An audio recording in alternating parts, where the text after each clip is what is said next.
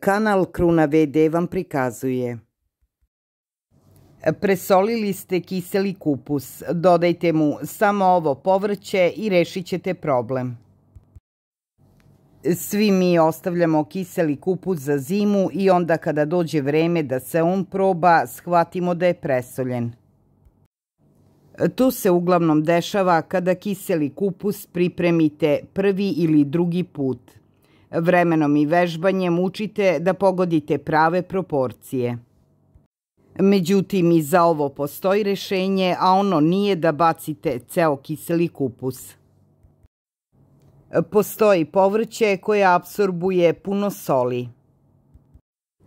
To su, na primjer, šargarepa i zeleni paradajz.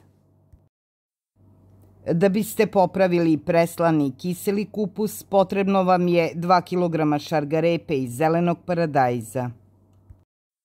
Izbušite ih viljuškom i dodajte u bure sa kupusom. Ovo povrće će vremenom upiti višak soli. Kada šargarepa i paradajz upiju višak soli, izvadite ih iz bureta.